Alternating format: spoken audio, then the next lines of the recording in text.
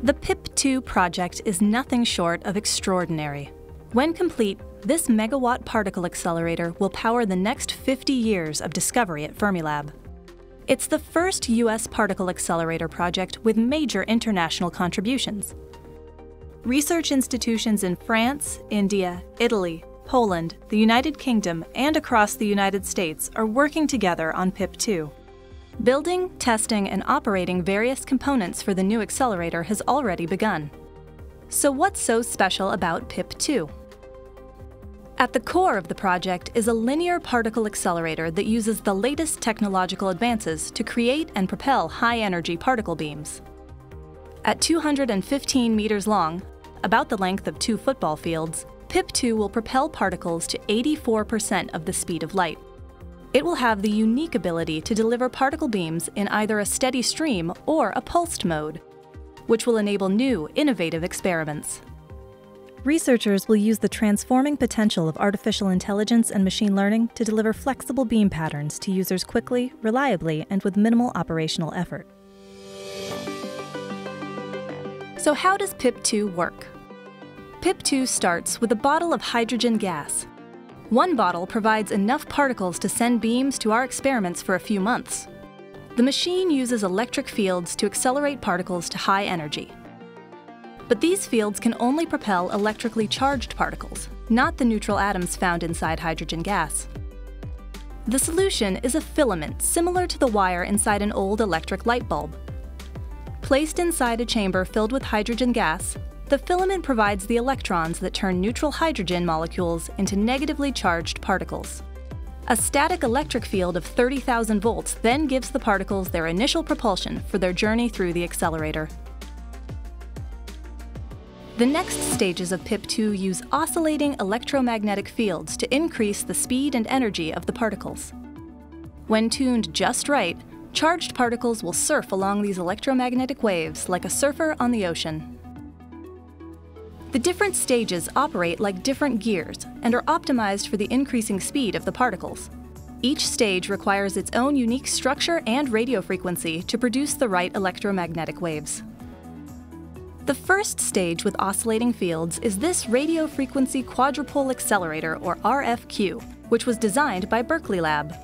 It operates with a radio frequency of 162.5 MHz.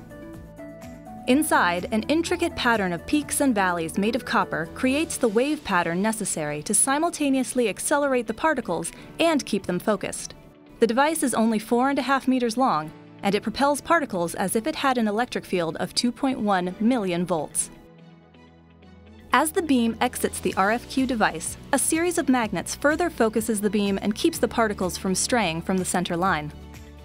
These magnets were built at the Bhabha Atomic Research Center in India. In total, India will contribute almost 100 magnets for PIP-II, so that the beam stays almost laser-like throughout the accelerator. Next, the particles will enter the superconducting section of PIP-II. It is by far the longest section of the machine. It also is powered by radio frequency waves. But here, the structures are cavities made of niobium. When cooled to -271 degrees Celsius, they propel particles much more efficiently than the ones made of copper. The frigid temperature of the cavities, which is about the temperature of outer space, means the niobium conducts electricity without resistance. As a result, the cavities generate nearly no heat and thus impart almost all their energy to the particles passing through them. The cavities are installed inside cryomodules. These are large cryogenic vessels that insulate the cavities and surround them with liquid helium to keep them at their ultra-cold temperature. The first cryomodule for PIP-II was built at Argonne National Laboratory and delivered to Fermilab in 2019.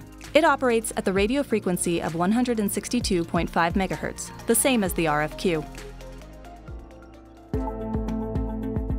In the next stage, the radio frequency doubles to 325 MHz, and the shape of the niobium cavities has changed as well.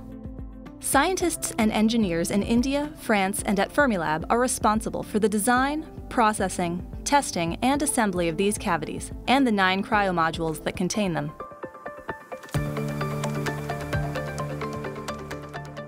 When the particles exit this stage of PIP-II, they are traveling at 54% of the speed of light.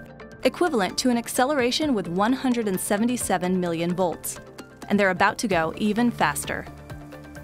The final and longest part of the superconducting section is a set of 13 cryomodules. The particles traverse this final section in less than 1/millionth of a second. To get the timing of the electric fields right, scientists here use cavities that operate at an even higher radio frequency, 650 MHz. These cavities also feature a different elliptical shape to optimize the energy transfer to the speedier particles. Upon exiting this section, particles will have gained an energy equivalent to 800 million volts and travel at 84% of the speed of light. Researchers at institutions in Italy, India, France, and the UK are building the components for this final section of PIP-II and will ship the assembled cryomodules to Fermilab when complete. Advancing this superconducting technology keeps Fermilab and its partners at the frontier of particle and accelerator physics. Depending on their design, frequency, and how their interior surfaces have been processed, niobium cavities can achieve acceleration gradients of more than 40 million volts per meter. That's a lot of bang within a short distance.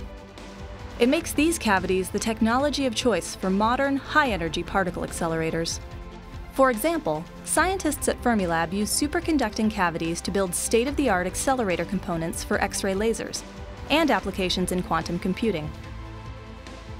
When operational, PIP-II will be the new heart of Fermilab. It will provide substantially more particles for Fermilab's accelerator complex. The new megawatt proton beam will power the world's most intense neutrino beam for the International Deep Underground Neutrino Experiment and drive Fermilab's research program for decades to come.